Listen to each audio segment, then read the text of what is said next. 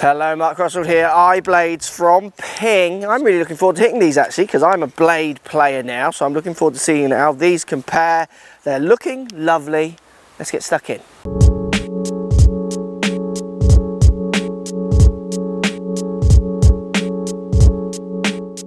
Right, so if we look at the set, it's a gorgeous looking set of irons. The 3-iron next to no offset, a tiny bit of offset, 6-iron less to none, and then the wedge also none as well.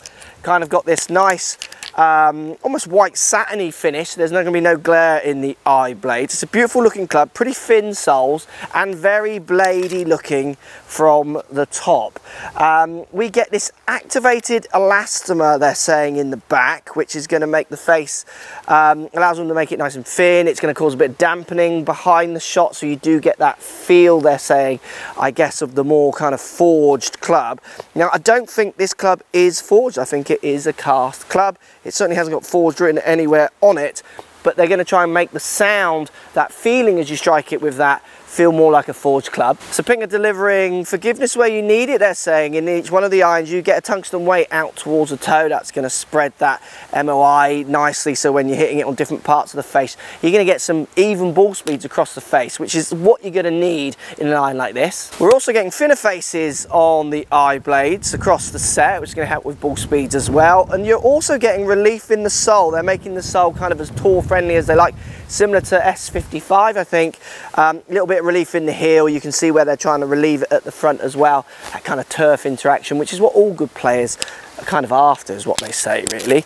Right, if we hit the wedge to start us off, down by the ball, looks beautiful. Very glide wedges looking in its appearance, it looks to me. I love the finish. Let's see how it feels off the face. I mean, that does feel like a bladed iron. It also feels like, when I say that, I mean a forged iron. You know, it feels soft, it feels lovely. Just give it another hit. Yeah, I'm loving the feel of that. It is a great looking wedge, that. Very, very appealing. Now, I've got some real ball data coming at you with the Chrome Softs I'm now gaming with GC2, which we'll show you in a second, where I've hit 6-iron and 3-iron to show you some numbers. 6-iron down by the ball. It's a lovely little squat head design. Thin top line. I love the fact that Ping put the white line-up line on the bottom as well. I really like that. Nice thin soles. This is a beautiful looking iron. Let's give it a hit. Yeah, I mean, it makes that sound to make you feel like you are playing more of that forged, better player club. When it comes to blades as well, the top line is thin, but there's quite a lot of help down at the back, which I'm quite liking. I do feel like this is kind of as close as I've seen to giving the best of both worlds, really. Let's give it another hit. Yeah, that's lovely. And a gorgeous sound.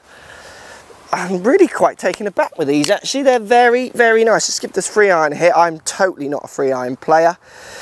Let's see what I can get out of this. I mean, this looks frightening to me. Thin top line, as you'd expect. Not much offset, next to no offset. Yeah, not enough club down there for my kind of speeds and what have you, which is why I use hybrids, but let's give it a go. Hit that one well, just leaking it a bit to the right, which is always going to be my issue with a 3-iron. Give it one more hit. Again, it's that same sound and feel. I think if you're in the Ping market and you've always wanted something a bit more classic looking, a bit prettier, well, they've nailed it with these ones. They are looking gorgeous. Get that one better, a bit more on target as well. Now, I've got some real numbers captured with these. I'm looking forward to seeing them. Yeah, they look fantastic. iBlade is looking really, really good. So looking at some of the numbers, iBlade 6-iron to start, I was carrying it 166 average, topping out at 171, which is a good hit for a 6-iron for me. Peaking height at 35 yards, which is where I'd want that peak height to be. Spinning at 5.4, so averaging spinning at 5.4, top spin 5.8, dropping down to 4.7 on the first one, which I must have got maybe in a toe, slightly high area.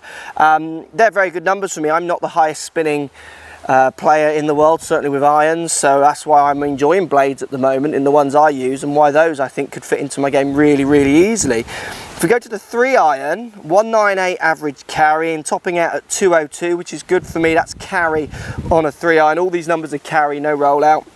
Spinning at 3,500, again not a bad spin number for me with a 3-iron. Peaking height at 26, which is why again I use a hybrid, because I would want that to go a little higher. I can keep a hybrid down there, but I hit the 3-iron more just to show you how it looks like and my feelings on it. I would never buy a 3-iron in this set. That's again why you need to go and get custom fit to see what numbers you can get with the different numbers ideally, and see if it fits in, or a hybrid or something might do better for you. They're good numbers, as I would expect. The thing that's really striking me with these clubs is it's a ping.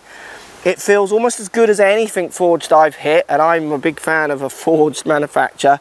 And they look as good as anything I think Ping have ever brought out, really. So this kind of bracket of iron for players, it's about looks. Good players want it to look a certain way, and even golfers looking at this kind of set, you don't even have to be a good player, want it to look a certain way. It does. They want it to feel a certain way. Absolutely does. But they also want some solid data behind it as well, which they're producing. I am impressed with the iBlade. Follow me on Twitter, Facebook, Instagram, Snapchat, Periscope, all the normal social places. Also, come and visit my new website, markcrossfieldgolf.com. See you over there.